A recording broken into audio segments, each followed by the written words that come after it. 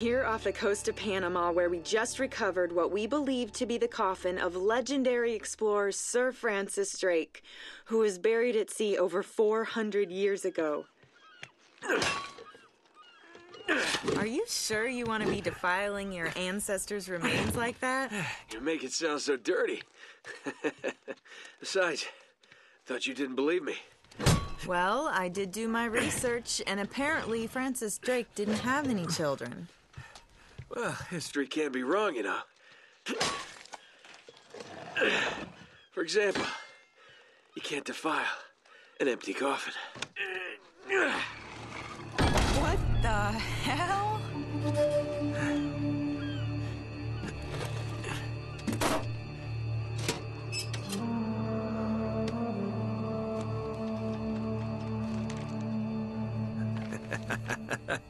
You devil.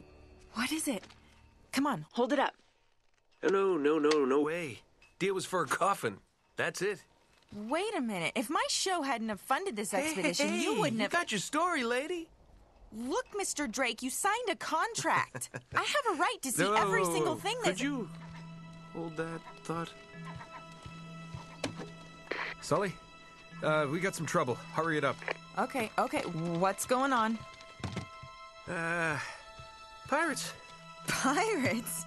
Yeah, the modern kind. They don't take prisoners. At least not male prisoners. Wait, what are you talking about? Shouldn't we call the authorities or something? Yeah, that'd be a great idea, but we don't exactly have a permit to be here. What? Yeah, so unless you want to end up in a Panamanian jail, we should probably handle this ourselves. Well, what's worse? You obviously haven't been in a Panamanian jail. Do you know how to use one of these? Yeah, it's like a camera. You point and shoot, right? Good girl. Here we go. Welcome everybody, Josh here, back at a good day with a brand new YouTube video. So today we're talking about this, which is Uncharted Drake's Fortune. Now, Uncharted Drake's Fortune is basically the video game that started it all. As you guys know, before I wasn't really a huge Jack and Dexter fan, which I think that Naughty Dog actually produced before it made series. They also produced games like Crash Bandicoot, which is eventually in Uncharted 4: A Thief's End. And so I am a massive fan of Uncharted. This is basically one of my all-time favorite video games of all time. And so I was kind of a little bit worried about trying to review this game just because I didn't feel like I knew how to do this game justice, especially with so many other people reviewing this franchise already on their video channels. And so Uncharted means a lot to me. It's one of those things, along with Indiana Jones, that basically started my whole entire career. It's basically something that inspired me to kind of create stories, write, screenplays of my own, which I am a screenwriter. And I think that the story for Nathan Drake, as well as the Uncharted franchise, is one of those things that can't really top in terms of video games. And it's something like Halo, where as time has gone on, I've grown to really love these games even further. And so I think that, with that being the case, and with the fact that I have Uncharted on sort of the PlayStation 3, I've had all the games in the franchise,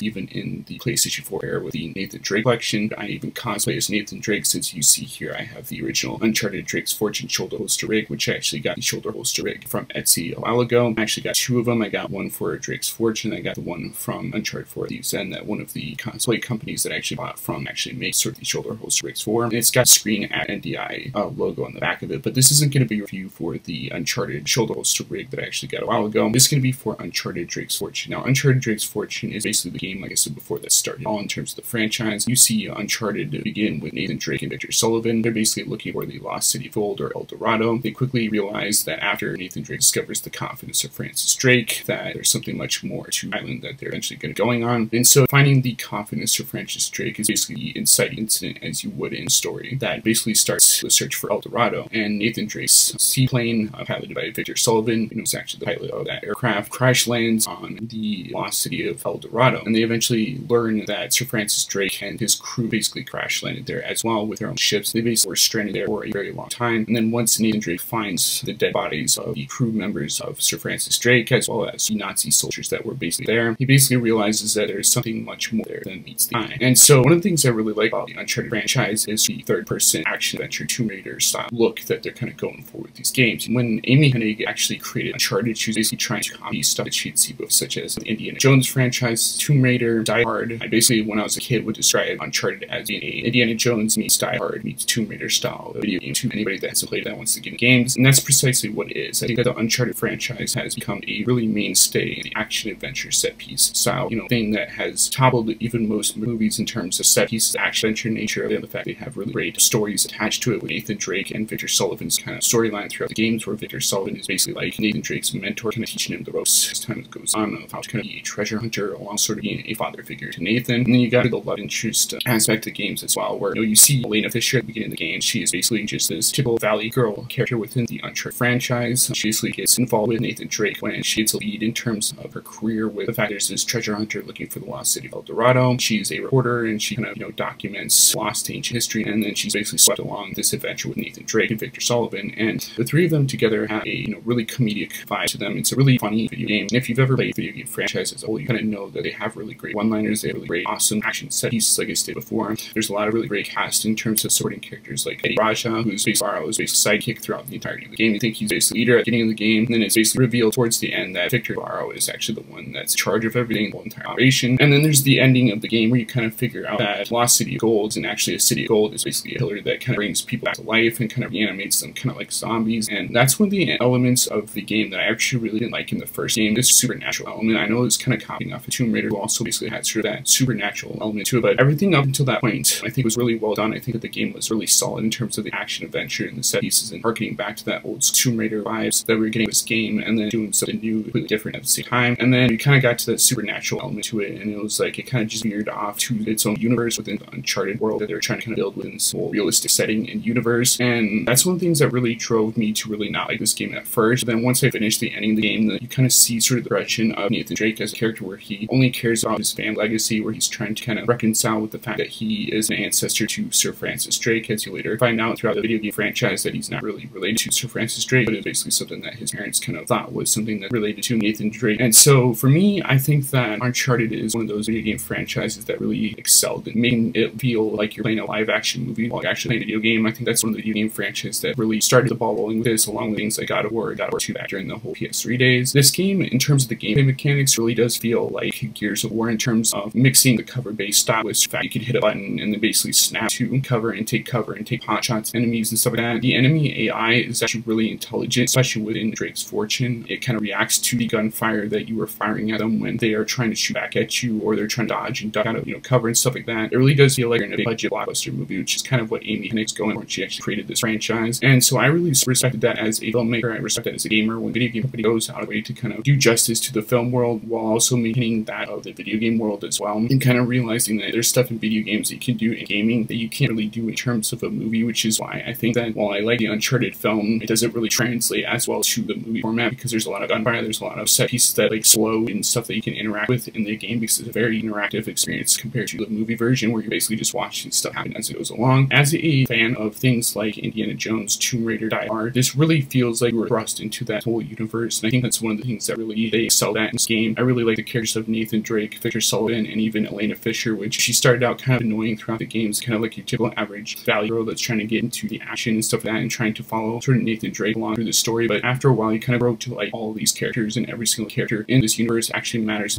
has a place to be in terms of franchise. And I don't think that is a loss in terms of the other games of the franchise, but Drake's Fortune really does hold a special place in my heart, because I got a PS3 at sort of the beginning of sort of the PlayStation's life cycle with PS3. I got Resistance Fallen Man, but it wasn't until Uncharted that, I was really blown away with terms of the graphics, the set design, set pieces, the music in the game is really harking back to things like Tomb Raider and Indiana Jones, which I really do like as well. I actually cosplayed both Nathan Drake and Indiana Jones, so it was kind of cool to see things that I recognized from other movies and video game franchises mixed into one. I think that's one of the reasons why, even to this day, Uncharted Drake's Fortune is basically one of my favorite video games of all time, along things like Halo, Gears of War, Mass Effect, some of those games that I actually played when I was a kid that really shaped sort of who I am as an adult and the stories I like to tell growing up as an adult as well. So with my final conclusions, I think that if you're thinking about picking up either the Nathan Drake collection or if you're thinking about buying Uncharted Drake's Fortune for it, I think that it's a really great, solid action-adventure game. And, for me personally, I didn't really play a lot of third-person action-adventure games before this in Gears of War, and actually playing Uncharted and playing things like Tomb Raider in the past and a whole bunch of other video game franchises really kind of got me back in third-person action-adventure games, even in 2008. I think that's when sort of video games started to get really, really good in terms of graphics and the storytelling, the cinematic approach to storytelling that Naughty Dog is actually known for. And I really do like Naughty Dog's games. games. I don't really like some of their newer games, and I'll actually go over that when I eventually review The Last of Us Part 2. But I think that for its time, even in 2008 or 2007, when Uncharted Drake's Fortune was coming into its infancy, this is a really unique experience that you really didn't get anywhere on any other console, and it's really a system seller for the system, and it was like coming at the tail end of sort of that generation. So I think that that really kind of spurred my interest of what the PlayStation had in store, especially with that Uncharted 2 Among Thieves is coming out, and that game itself as well is a really great and solid game. I might actually have to say that Uncharted Drake's Fortune and Uncharted 2 are my top 2 favorite games in the franchise, but I'll have to talk about that for a separate video at a different time. But I think that if you're thinking about buying the Nathan Drake collection, if you're thinking about buying Drake's Fortune, which is a part of that collection, you're not going to be let down in terms of playing it. It's a really solid package, and I think it's still worth 70, 60 bucks even to this very day. So that is my review of Uncharted Drake's Fortune. I really didn't cover as much as I probably wanted to in terms of the lore and backstory of Nathan Drake, just because of the fact there's so many videos out there kind of talk about that stuff right now. Maybe in the future I might go a little bit more in depth, because I'm a huge fan of, you know, sort of the whole lore between Sir Francis Drake and Nathan Drake, sort of the whole connection between those characters. I even have sort of the, let's see here, the Uncharted Sir Francis Drake ring, which I bought a while ago that I'm kind of wearing in this video. So let me know in the comment section down below what you guys think of Uncharted Drake's Fortune. Are you a huge fan of that franchise? Do you kind of have sort of cosplay gear for Nathan Drake as well? Do you cosplay as the character as well? Because it's a really easy cosplay. Are you a huge fan of the video game franchise? What are some of your overall favorite video game franchises out there? Uncharted, it really does go out there with Halo and Killzone and sort of Resistance and some of those other games that I played during the PlayStation 3 and Xbox 360 era that really did kind of shape sort of my own, you know, imagination of what, you know, film and video games kind of accomplish in terms of a cinematic approach to gaming. But let me know your thoughts and opinions in the comment section down below. So guys, peace out.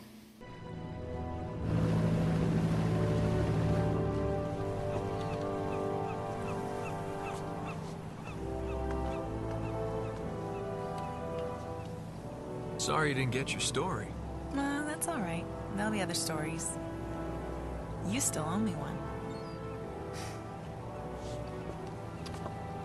I'm good for it.